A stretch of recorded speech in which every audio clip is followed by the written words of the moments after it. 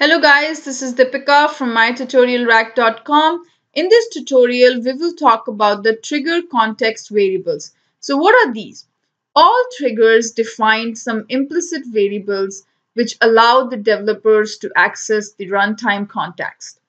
Now these variables are contained in a system.trigger class. So remember the name of the class. This is called the system.trigger class. Now what are these different trigger context variables? So let's start with the first one. It's called isExecuting. Now this particular context variables returns true if the current context for the Apex code is a trigger, but not a Visual Force page or a web service or an execute anonymous API call. So as long as the current context for the Apex code is a trigger, then it is this particular is executing context variable will return you true. Now what is insert? This particular context variables returns true if this trigger was fired due to an insert operation. Means if you are doing an insert on a particular record, this particular context variable will return true. And you can do the insert operation either from the Salesforce user interface or using the Apex or from the API. So one of these you can do it, but as long as it's an insert operation, this particular context variable will return true. IsUpdate, as the name indicates, this particular context variable will return true if the trigger was fired due to an update operation, means updating an existing record. Let's say if you wanted to update the contact record or updating the existing account record or updating the existing custom record, no matter what it is, as long as if it's an update operation and this particular context variable will return true, no matter if the update operation is through the Salesforce UI or the Apex code or through the API. IsDelete. Now this context variable returns true if the trigger was fired due to a delete operation. As the name indicates, IsDelete means deleting a particular record. This particular context variable will return true if the trigger was fired due to a delete operation, no matter from which interface, from the Salesforce UI interface or through Apex code or through the API. No matter what, if it's a deleting of a record, if the trigger was fired due to a delete operation or deleting a particular record, then this particular context variable will return true. The next context variable that we have is before. Now this particular context variable will return true only if the trigger was fired before any record was saved. So this particular context variable will return true.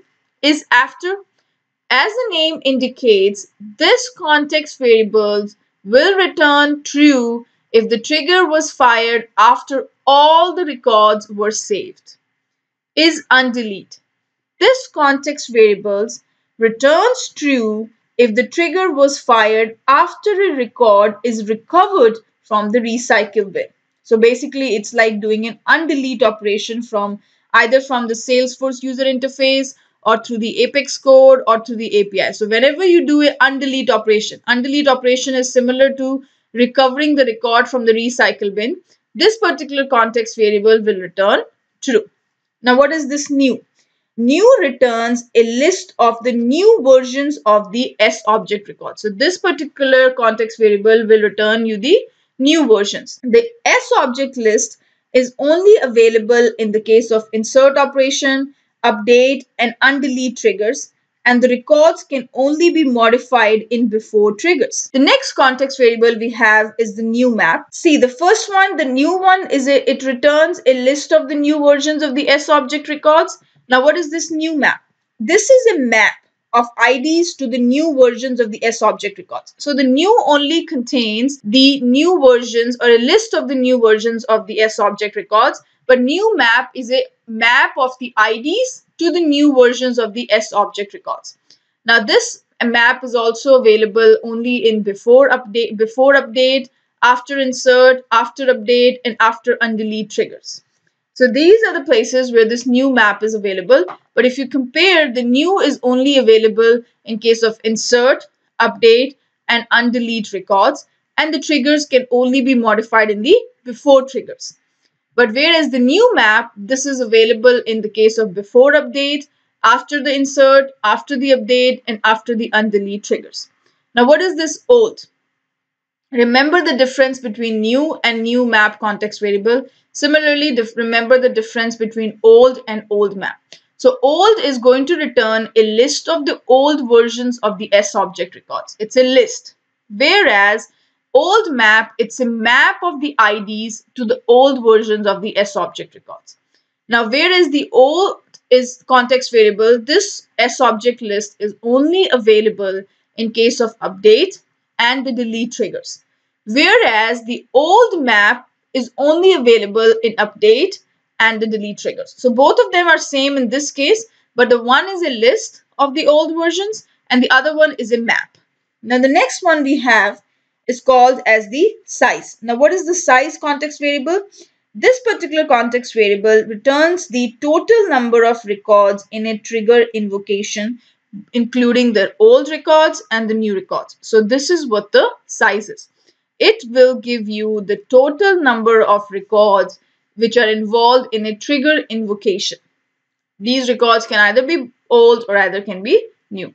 So this is a list of the trigger context variables. Remember, we have new, new map, old map, size. Then we have is before, is after, is undelete.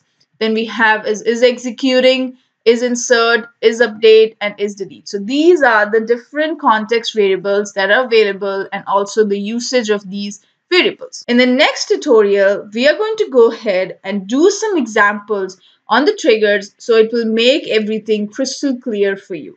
So I will see you in the next tutorial. Thank you so much.